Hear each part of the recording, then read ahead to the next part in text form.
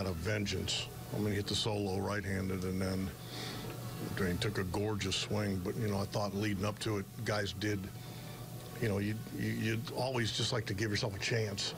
And, you know, sometimes when you do, good things happen. Yandy with a hit, you know, Nate with a hit, then nobody went out of the zone, and then he took a gorgeous swing. You know, but I don't know what in hockey, I think Frankie was a +1, but says a lot about his competitiveness because, you know, I know he was mad at himself. What did you see happen on that play?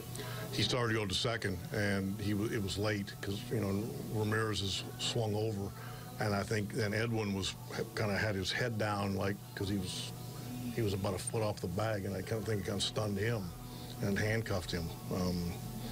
You know, at the time, man, that was a shame because Danny did a heck of a job, you know, trying to get out of that thing. You know, I thought Danny actually pitched pretty well. You know, a couple times when he fell behind, he paid for it.